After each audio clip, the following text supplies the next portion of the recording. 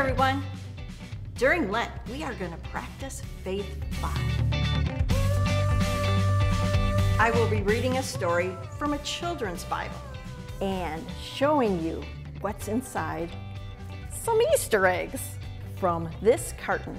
Gather your family around the screen and let's start Faith 5, Easter eggs in the Bible. Of course, the beginning of our story is when Jesus was born. Woo!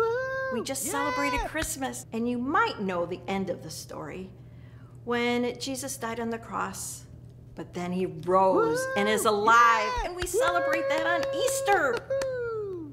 So let's practice Faith 5. By sharing our highs and our lows. Your highs are things like what went great today or during the week, and your lows, not so good. So pause the video and share your highs and your lows.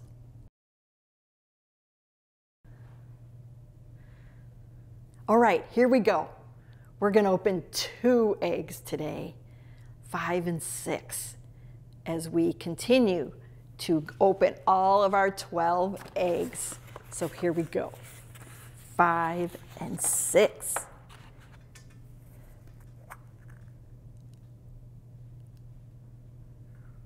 One more. Let's open another one.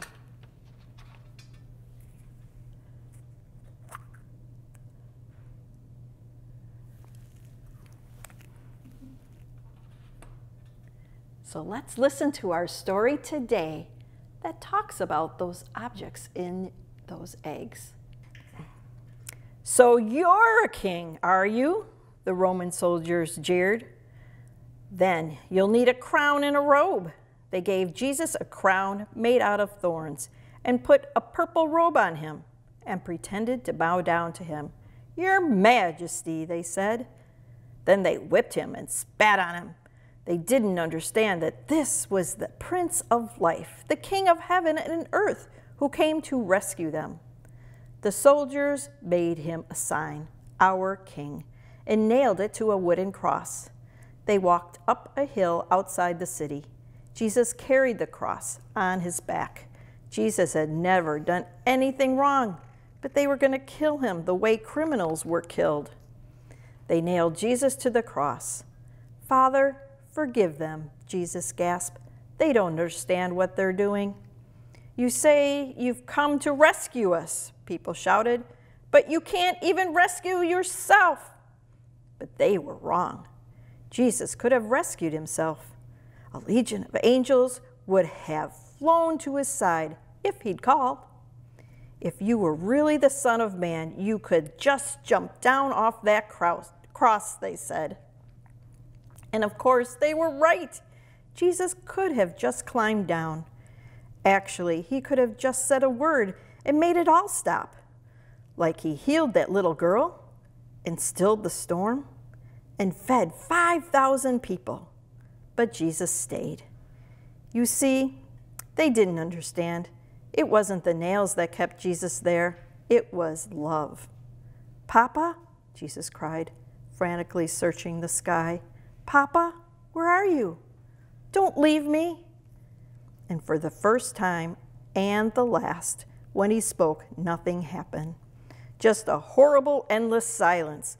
God didn't answer. He turned away from his boy. Tears rolled down Jesus' face, the face of the one who would wipe away every tear from every eye. Even though it was midday, a dreadful darkness covered the face of the earth. The sun could not shine. The earth trembled and quaked. The great mountains shook.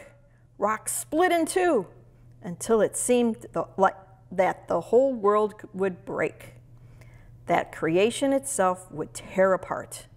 The full force of the storm of God's fierce anger at the sin was coming down on his Son.